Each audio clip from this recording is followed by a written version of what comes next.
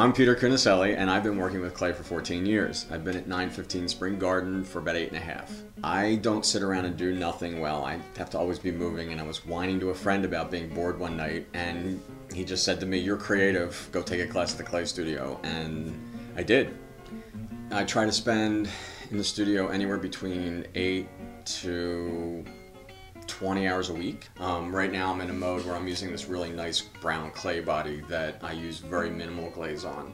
My glazing technique, it depends on what I'm in the mood for. This time I'm working with minimal glaze on this really nice brown clay body.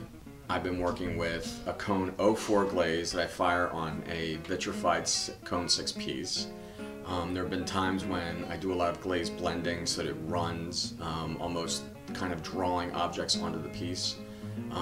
The more I work, the more I find that maybe that's where my place is going to be, is I'm working with just making these pieces that stand on their own. And some of them are functional in the sense that they're vases or they're bowls. Some of the pieces are more, I guess, shy almost, or, you know, and then you can start to see how they grow and they evolve into something bigger or something more dramatic. When I prepare for a show, I try to get myself into a zone, or I often do, and I was just talking to a friend of mine about this, that I can be totally unmotivated in the months of July and August because of the heat or whatever, but then as soon as I've got a goal, I had a solo show in January, I've got Germantown Friends in March, and then I may have some other shows coming up in May and October. Here is my rasp. That's the thing, it's my rasp.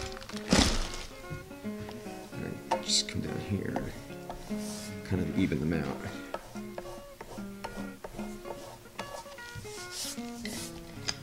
And then go back over it, clean it up.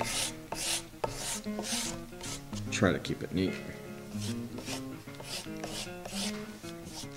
And with any show that I do, I always try to have a piece that absolutely does not fit in. Something that I try to push myself to do something that's absolutely out of the ordinary, because that's going to end up, I feel, pushing me into a direction once I'm done with this show, into another direction. Currently I have a piece in the show that looks nothing like the other ones, and I'm starting to think of how I'm going to incorporate that into my body of work. When I look at my work 5 years ago, even 10 years ago, and then I see it going forward, I get really excited, because it's like, I don't know what I'm going to do next year, and I like that sort of, I don't want to plan it, and I think that's what kind of, I'm sort of walking a very fine line between like a fine artist and a painter and a potter.